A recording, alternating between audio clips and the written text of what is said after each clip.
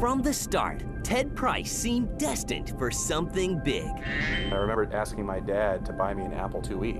And I said, Dad, if you buy me this, I'm gonna make a video game and make $1 million. And I was 10 at the time. And convinced two brothers to join his fledgling venture. The odds were definitely against us. Yeah, I mean, we were only 3 guys and we had no experience. We didn't know what we were doing. Some days were tough. There were times where we really thought we were not gonna be around for another week. And their name was symbolic. We were all insomniacs at that point. We weren't sleeping at all. An early disappointment almost doomed the young company.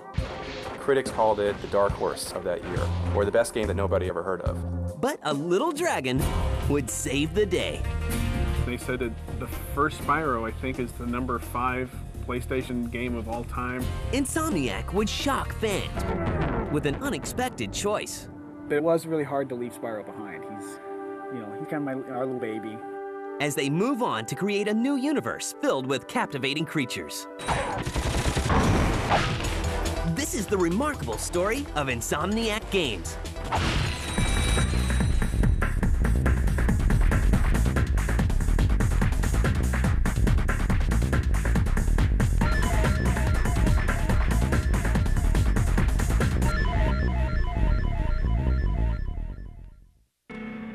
It all began with a simple request. I remember asking my dad to buy me an Apple IIe. Back when they had the monochrome monitors. I said, Dad, if you buy me this, I'm gonna make a video game and make $1 million. And I was 10 at the time. And figuring out what he didn't want to do. I was controller for my uncle's medical company. I realized that my long-term interests did not lie in the medical field. And I wanted to do something that was a little bit more artistic. I loved games and had always been into computers and into computer games. And in 1994, with his Princeton degree, his savings, and a dream, he makes the move. And I thought, hey, why not? It's gotta be easy, right? Making video games, and man, I didn't know how off I was on that. And I was very, very fortunate to run into the Hastings brothers. He is only 6 degrees of separation from meeting his partner. My mom was talking to one of her friends. At a party in Virginia. Who happened to have a son at Princeton. Her friend's son was roommates with Al Hastings. Through them, word got to Ted that I was a programmer looking for a job. And so I called Al up and talked about what I wanted to do with the company. He was really into it, except that Al is one of the quietest guys I've ever met. I guess I was thinking, I hope he likes me. Al probably uttered a few words. Oh, gosh. But by the end of the conversation, he had agreed to come out to California. Boy, I sure don't know much about making games. Of course, neither did he. Which to me was pretty amazing, because he was taking this huge chance on a guy who had never done a game before. The odds were definitely against us, so we got lucky, really. And the lucky streak continues for Alex and his brother. I was a math and literature double major, but I've been programming since I was 12. I talked Brian into quitting his real job and coming to make a go of it. I was working at a pacemaker company, and I had a really good job. My dad definitely didn't want me leaving that. But Brian has an idea and a mind of his own. And when we brought Al's brother on board, Brian, then that kind of completed the circle. And naming the brand new Southern California company will prove to be an obstacle. There were some great ones. There was Ragnarok, let's see, Black Sun Software. I was just putting random words together, thinking what two things go together. I just thought Moon and Turtle, and I thought, well, this is gonna be great, everyone's gonna love it, and no, nobody loved it. I wanted to name it The Resistance Incorporated. And we ended up with Insomniac just on a whim. It was just something that suddenly made sense. We were all Insomniacs at that point. We weren't sleeping at all. This ambitious trio with a name, but no game, uses a legacy as an influence. And Doom was the inspiration for our first game, Disruptor. It was a first-person shooter. And then there were 4. Once I got done here and got working on the project, I realized that Disruptor wasn't just a Doom clone. That graphically, we were doing some beautiful stuff. Any hesitations I had disappeared very, very quickly. You know, from the get-go, we didn't have a lot of ideas about what we were going to do, only that it wasn't going to be a Doom clone and on 3DOs. The talented troupe sets its sights and future on a doomed game platform. We'd actually gone to Sony and talked to them a little bit about the PlayStation, but the dev stations at that point were priced way out of our reach. Well, there was quite a bit of little cult following to it in the developer circle. And 3DO seemed like the first one out there. And so we have to create this big Doom-like universe. But we didn't have any 3D tools to do that. And so what we did is we made this, we would read everything out of an Excel spreadsheet. well, Ted and I put together a demo. It took us about a month. Really, we were just showing that, okay, we can put together the nuts and bolts of a game. So every single polygon, about thousands of polygons here, would have to be entered by Ted into this spreadsheet and converted over. It wasn't that much to look at, but it was a start. It was a sort of a functional first-person little engine and environment. And along comes Mark Cerny, a Universal video game executive. Mark was impressed with the fact that we did this in a month, knowing nothing to start with. Mission complete. And the young exec signs the baby company to a development deal. We were really happy to have a 3-game contract where we knew we could stay in business for 2-3 years. And in a twist of fate, it is decided that Insomniac's first game will also be Universal's first title for the PlayStation. We were able to switch over to the PlayStation fairly easily because Al had already developed such a robust engine on the 3DO. First of all, it went from about 10 hertz to a solid 30 hertz. So it got 3 times faster. The PlayStation 1 was much, much more powerful than the 3DO. Disruptor may have been a dark title, but some humor unintentionally works its way into the game. Think fast, shoot fast, and kick. Here we were working with Universal Studios, and we're a young technology startup, and what better chance to have video games and movies come together. The story was supposed to be serious. Are you ready for your first training mission, Private? Sir, yes, sir. Even though the movie sequences we recorded were funny because they were so cheesy. Your job is simple. Run the gauntlet. They were horrible. Get your butt out alive. Disruptor is released in December 1996 to very high hopes. Unfortunately, there were a few magazine ads. There weren't any TV ads. We had a little PR where we had some editors come by the office, but that was it. So most of the sales were through word of mouth. Maybe it's time you tried it out. It was definitely a critical success, but it just wasn't a financial success. But what really made us happy was that critics called it the dark horse of that year, or the best game that nobody ever heard of. I think it's sort of become a cult classic at this point. It's well remembered. Insomniac will eventually say goodbye to first-person shooters and hello to a charismatic baby dragon.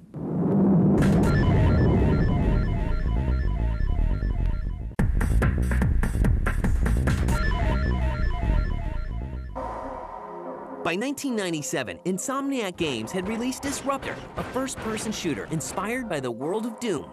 It received rave reviews, but had very disappointing sales.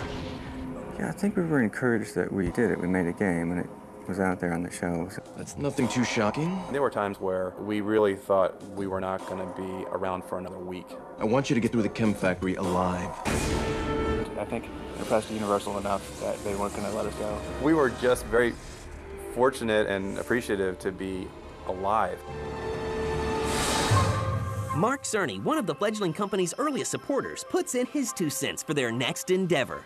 He was looking ahead to the next couple of years of the PlayStation and realized that the demographics were quickly moving downward.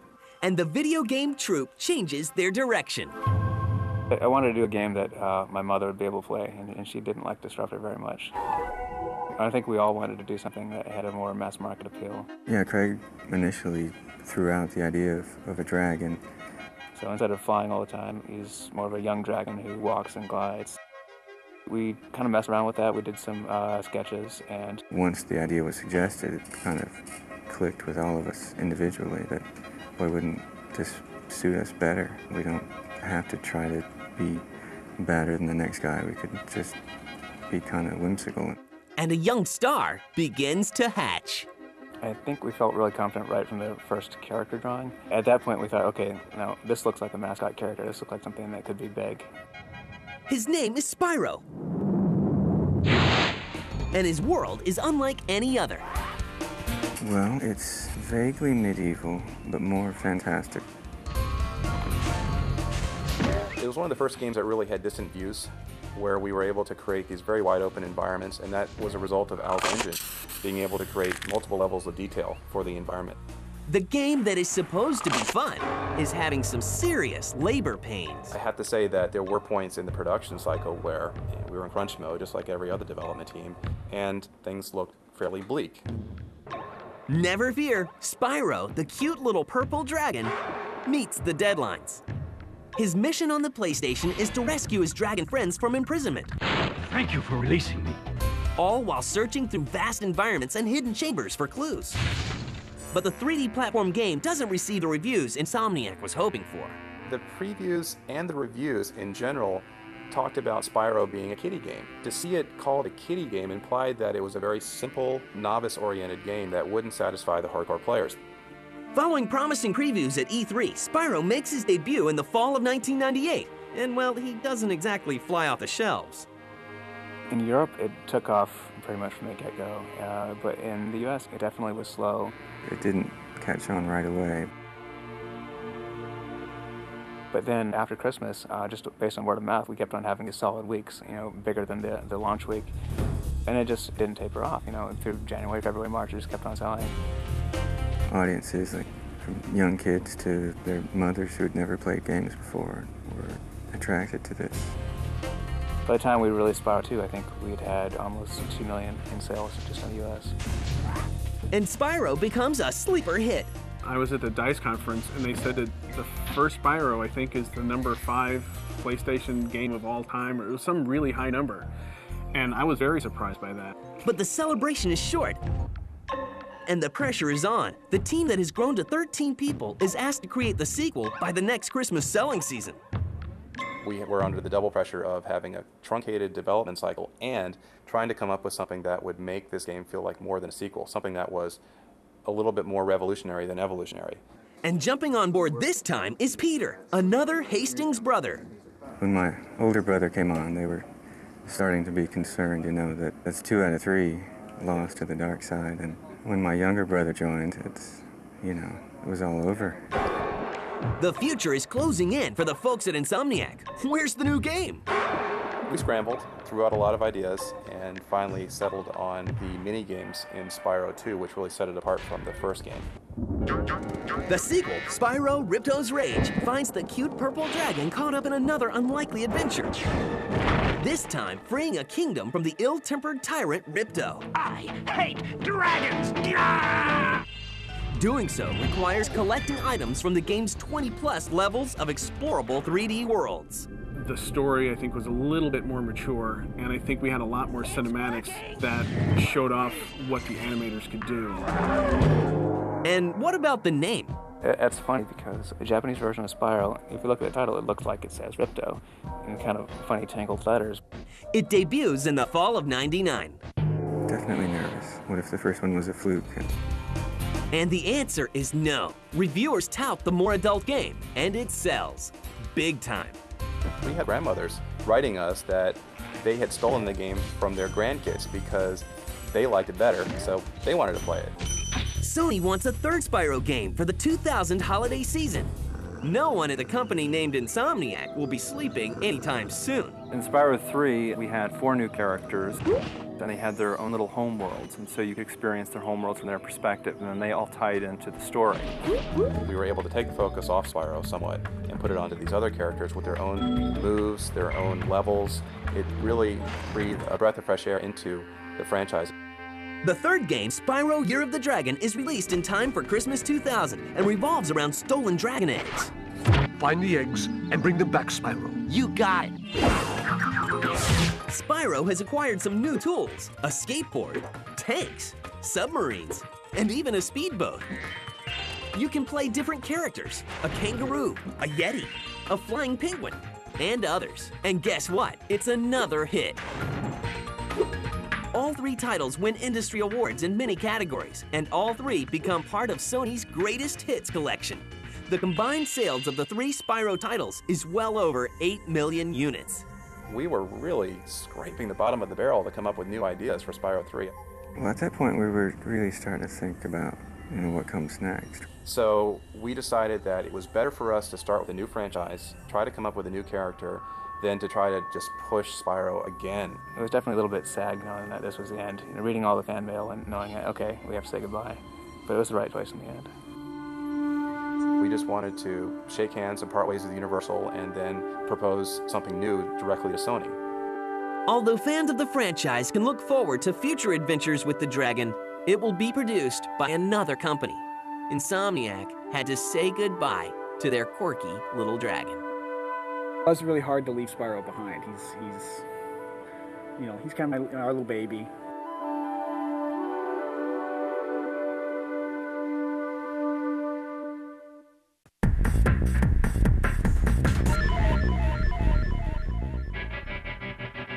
After releasing Spyro Year of the Dragon, Insomniac has grown to over 30 people. The 3 original founders are still surprised by the incredible international success of the Spyro franchise.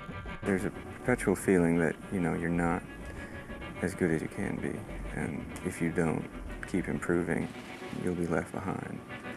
Insomniac shocks the gaming world when it announces it's leaving Spyro behind for a new game and character. So I'm thinking, what if we made that code right there a little bit smaller? Personally, a lot more nervous releasing the first one of a brand new set of characters or a brand new whatever we're doing. Maybe if these guys animated less. How about that? Okay, you could do that. Alex leads the push to create the new game franchise on the bigger and better PlayStation 2. He's got better low-level problem-solving skills than anyone else I've ever met, and that's what you need for the PS2. I don't think there are very many other people who could really tackle the PS2 the way he has. It definitely was a quantum step to move from PlayStation 1 to PlayStation 2. It was very, very challenging, but I think that was the exciting part of it. It was kind of mysterious because no one really knew what the PlayStation 2 could do quite yet. It's funny how things work because I think now we could probably create a Spyro level in about 2 days, where before it took about 4 weeks. The Spyro franchise began with the birth of a cute little character, and so will the new game. Well, the initial kernel of the concept came from Brian Hastings. He said, how about we do a space adventure with some gadgets? That idea was a science fiction theme because that's about as far from Spyro as you can get. The new game, called Ratchet & Clank, features a lead character who is, well, a little atypical. Ratchet is a Lombax. Now, you've probably never heard of a Lombax, and neither had we until we started this project. We basically made it up. If you pull him apart and dissect him, he's got kind of a lion's tail. He's got a somewhat humanoid kind of body. He's got big cat ears. He's got kind of a doggish face. Ratchet's kind of like this, underdog character that lives on this backwater planet, and he just dreams about, seeing these fantastic worlds. And his cohort in this adventure? Am I cool now? Yeah, you the man, Clank. A tiny robot who spends much of the game riding on Ratchet's back. Clank, we tried to create the exact opposite of that, where he's very book smart. Do you run on standard XP18 sister boards? Version 7.66. But has no world knowledge at all. I myself am not a robot guy, per se. Nerd. I like him. But he's good at heart. So the two of them have that in common, but their everyday struggles kind of are at odds with each other. One thing that most people don't know is that Clank is a playable character. Clank has his own challenges in the game where he gets to use his special abilities that Ratchet doesn't have. Once you kind of play the game a little bit, you just fall in love with the characters. And how's this different from their first beloved franchise? Ratchet & Clank draws from some similar elements of Spyro, but we've pushed it in a whole different direction. We have a lot of different elements. There's shooter elements, RPG elements. For the people who have really not been into the Spyro games, as you get just a few levels into this game, the complexity of the things that you have available to you really ramps up. And it's a beautiful collection of fantastic worlds. It's a different galaxy where spaceships and robots and high-tech gadgets are the norm. So there's technology everywhere you look. There's some really amazingly incredible detailed worlds. People are just going to be astounded by the visuals. Every different vantage point can really have some outstanding views. And all of the characters, both big and small, have multifaceted personalities. Some of the characters are angry. Oh yeah, but it is weak. We try very hard with all of our characters to make sure they're not plain vanilla. Every time you encounter a character in Ratchet & Clank, they're going to have a very strong personality. The two of you make me sick.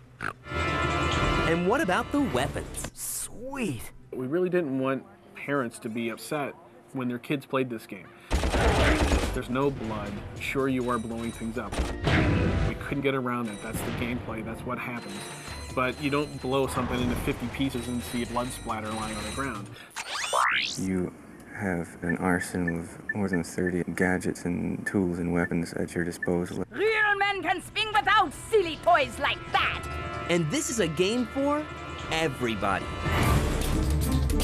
I think it's very accessible. You don't need to know a whole lot about video games. First and foremost core of the gameplay is action, but there are some puzzles that are fairly cerebral. For people who do play video games, this offers something different for this genre of game. There's just so much stuff to do. Compared to Spyro, there's 10 times as many moves you can do, 10 times as much stuff you can blow up. And what can we expect from Insomniac tomorrow? I think the sky's the limit, really, with Insomniac. That's why I love it here so much, is that everyone's just working so hard to make the best thing they can. I think as long as we're loving what we're doing, hopefully people love playing it. That's our real hope, that we can get a good response from the public. People saying, that was really fun.